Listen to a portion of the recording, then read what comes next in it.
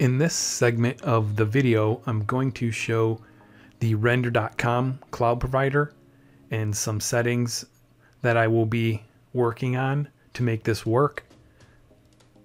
So here we have a new render account that I created for the purposes of this video. And so basically what we're going to do is choose web services. It, as it says here, includes zero downtime deploys, persistent storage, and PR reviews. Scale up and down with ease. Now I'm set up on a free account, which Render does allow you to do some things for free. And so I'll go ahead and click on New Web Service.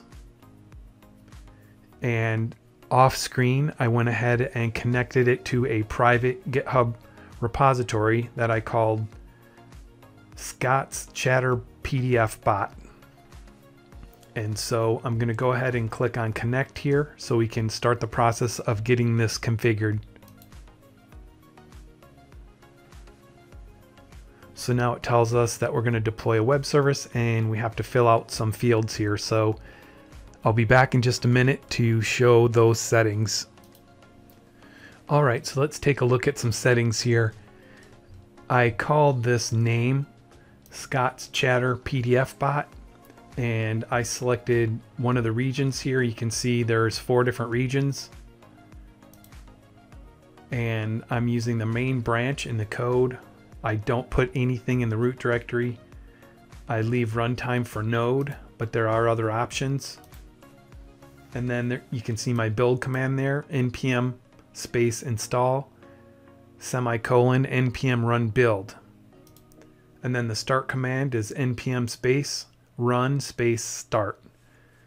And now we come to the free part. So I have not entered any payment information. You could see if you wanted to increase your instance type with higher limits, you have to enter payment information, but I am on the free plan for this. And it does work because I've tested it in another configuration. So I'll select free. And then you can come down here and select advanced, and if you will need to set up some environment keys, but I've already done that. So you can either put them down here, and I'll show them in just a second, or you can put them in a global file, which I've done here.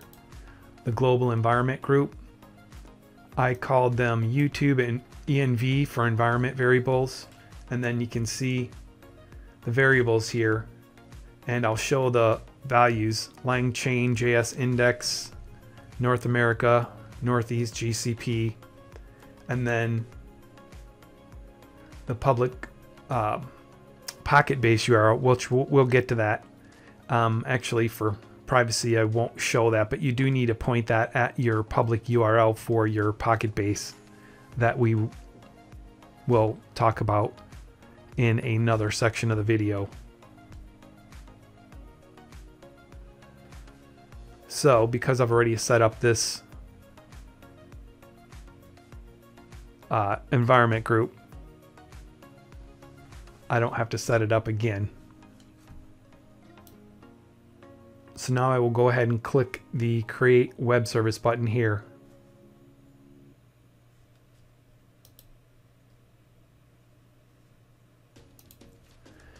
Off screen, I had accidentally clicked on this add environment variable, so I'll go ahead and delete that and come back here to our screen and click on Create Web Service.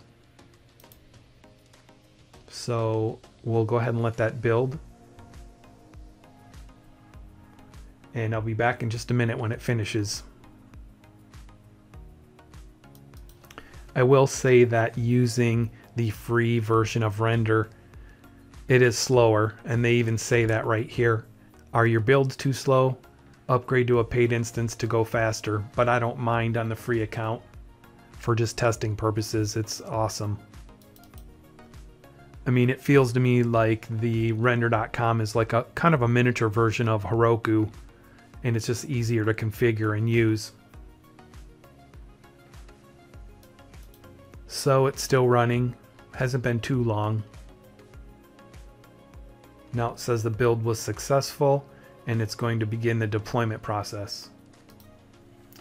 Okay, so I waited a couple minutes here and it did build it, and now it shows here that it's ready and it started it in their environment, and it says the service is live. So we'll take a look at testing it here in just a moment. All right, so let's take a look at a couple other settings here on the render dashboard. So here on this screen, you can see the name that I gave it on the other setup screen, Scott's Chatter PDF Bot. Deploy succeeded, web service, runtime node, and it was last deployed 6 minutes ago. And so I'll go ahead and click on this now.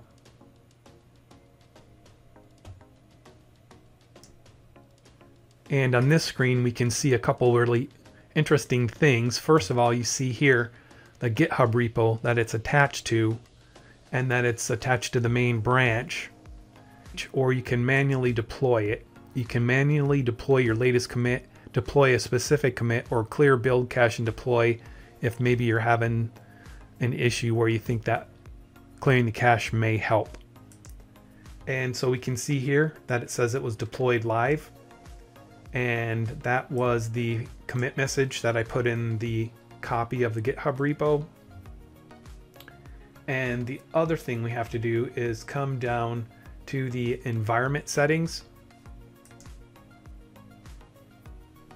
and there's two options. As I was mentioning, the add environment variable, you can click on that and fill in your environment variables, but we're not going to do it that way.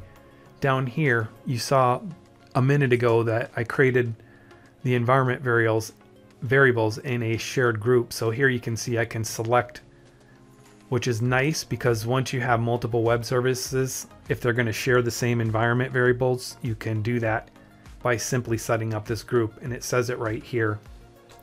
I will zoom in a little bit. Environment groups let you define a collection of environment variables and secret files to share across multiple services.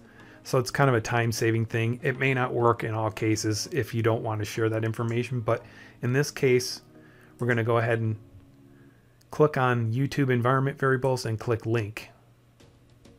And so now you can see the environment variables that I showed, they're all in here. And without those in here, if you tried to use this service, it would blow up, and it would give you basically a warning message saying that a red error message if you tried to log in to this application. So that's what you have to do to link your environment variables. And then the other good thing right here, you can click on this link. It's called Scott's Chatter PDF bot.onrender.com. And so I'll go ahead and click on that, and it opens up the new screen that I wanted to talk about. Actually, the authentication system and the sign-up system that's part of this application now. And I will mention it did fail a deploy after I made those.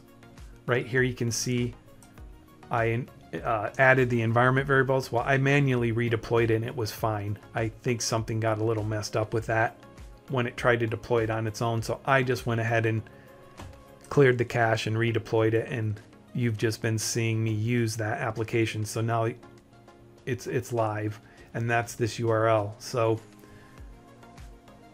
I know that's a lot of things we've gone over so far, but Render really makes it easy to set up your web services and set up your environment variables and share that information. And again, this is on a free account, so it's really nice that you have all of these features built in as you're building applications like this. And so I wanted to point out the authentication and the login and the security system. So it's locked down now.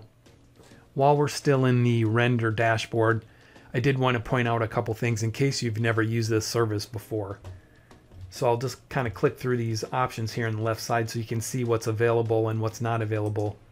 So we have logs, and so in the code there's some debugging information being printed out just as the program's being worked on. So you can see that information here in the log, which is kind of nice when you're testing and debugging things. The disks, like if you wanted to use a persistent disk, which is what we will be talking about in the database side, it costs $7 a month.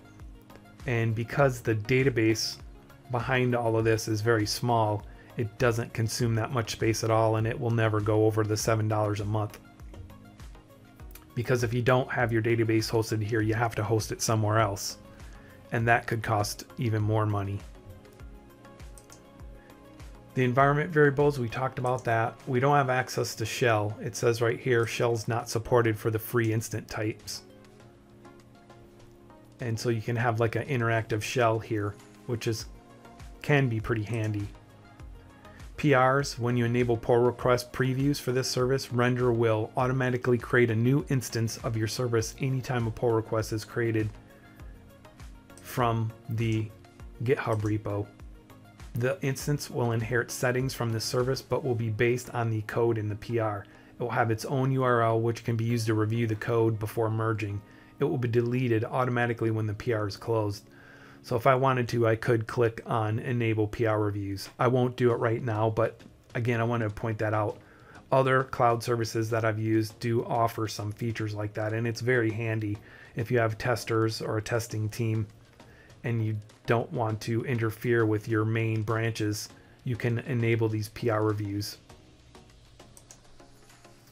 The jobs are not supported in the free instance types, but they can be handy also depending on what you need to do, like one-off jobs, scheduled tasks, things like that. It seems like I did use them at some point. I haven't used them recently. And then metrics, they have some basic metrics here, which is nice, showing your usage and that I've used 0% of my monthly quota.